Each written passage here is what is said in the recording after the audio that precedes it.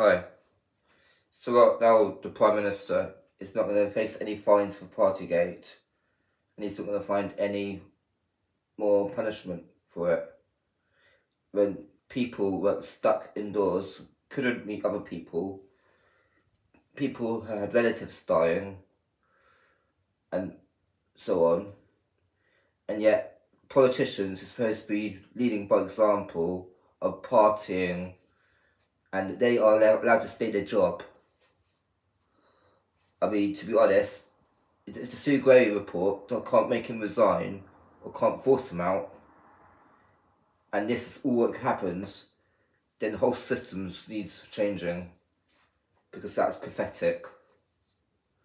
What kind of police force would keep the Prime Minister there, or whatever investigation inquiry, whoever's doing this investigation, it should all go, because if they can't make him leave, and his whole cabinet can bugger off, because they should be in politics, because they don't know how to do their job. So, yeah, that's as far as I can say. It's ridiculous.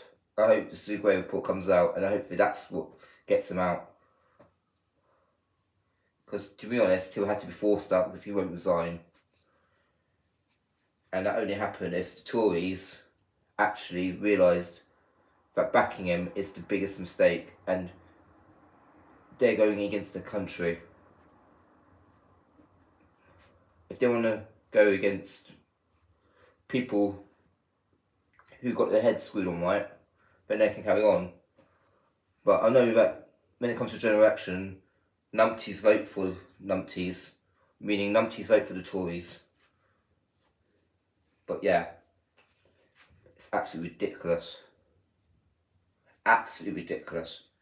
And what fine needs he get? Other people probably get a £750 fine. He can afford probably a £2,000 fine. He gets probably £75. Absolutely pathetic.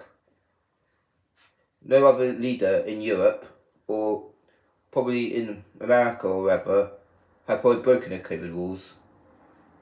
But because we've got the most stupid government in Europe, they break the law.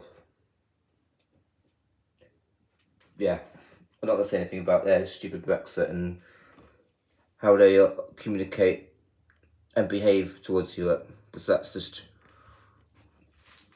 they behave like baboons on the international stage. But anyway, yeah, I'm out. Thanks, bye.